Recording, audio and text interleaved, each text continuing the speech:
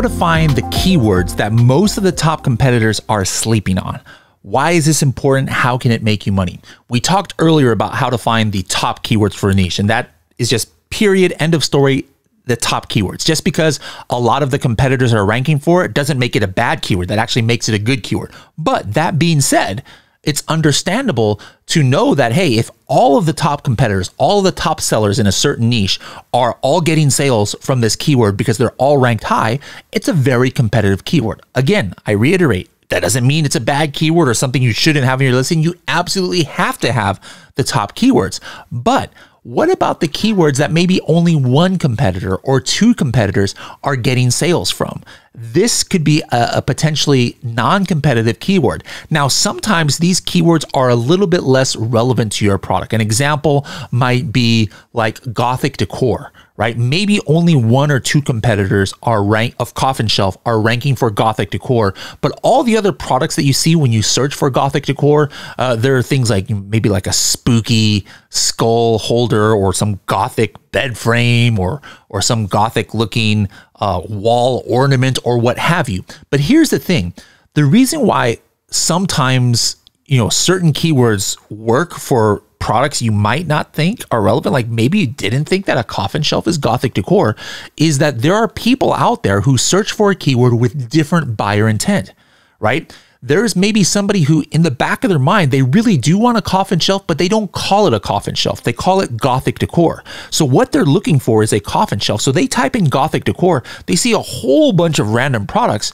But if they're looking for a coffin shelf and only one or two products are coffin shelves on page one, guess what? Those one or two products have a 50-50 chance or a 100% chance, if only one of them is ranking for it, to get the sale, because all those other products on page one is kind of meaningless to that customer who went there with an intent to buy a coffin shelf. They just use a different keyword than most people. So this is why looking for these keywords, while they might not be the top keywords that can get you sales, they're a great way to kind of like take advantage of special keywords that certain competitors out there have found that's relevant to their product and they're getting sales. And now instead of having to fight 7, 8, 9 of your competitors for a sale, you're only fighting one or two competitors. How can you do that? Let's go ahead and hop into Cerebro. So if I did my multi-ASIN search that I've showed you guys how to do in the other strategies, all I have to do is hit one button for this, and it's the button at the top left that's called opportunity keywords. This puts in a kind of like preset filters that you can play around with later, and it's telling me a competitor performance max 5. And then only one competitor is ranking between 1 and 15. All right. So as you can see here, there are 12 keywords that came up. For example, one of them is Gothic shelf. Now, why did this keyword come up on this search, but not the top keyword search? Well, if you look here, there is only one competitor here who is ranked between 1 and 15. And it's somebody ranked 13. The rest of them were ranked on, here's one that's 16, here's one at 76, one at 77, one at 96.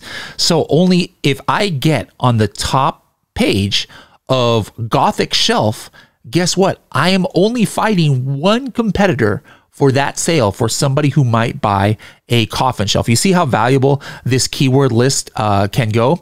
If you want to, fool around with some of these filters to narrow it in other ways, you can absolutely do that. But this is just a great way to see what we call opportunity keywords, where maybe only one or two competitors is getting only, maybe a couple sales here or there from this keyword, because it might not be fully relevant to the niche as a whole, but you're only going to be fighting one or two people for sales for this keyword. And usually, all the top 10, 15, they all have a few of these keywords that they might be getting sales from.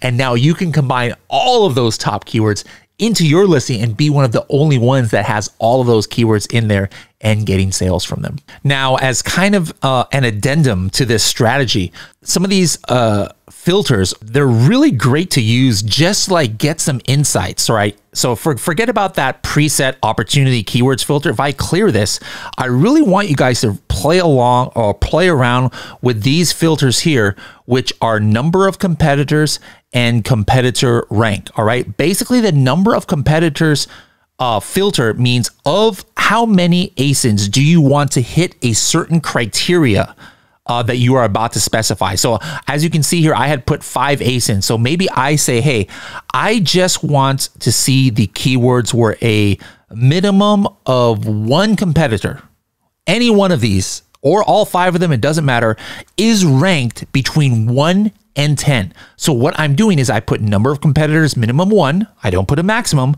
And then under the competitor rank filter, I put 1 and 10. Now this is going to show me all of the keywords where just any 1, any 2, any 3, any 4, any 5 of these ASINs are ranked between 1 and 10. And I came up with 83 keywords. So as you see, guys, the possibilities are endless here with all these filters. There is no one magic way that's going to get you the best keywords. Everybody has their own strategies. That's why we have these filters. But even that one could get you sales, trying to look for keywords that at least just one of your competitors is getting sales from.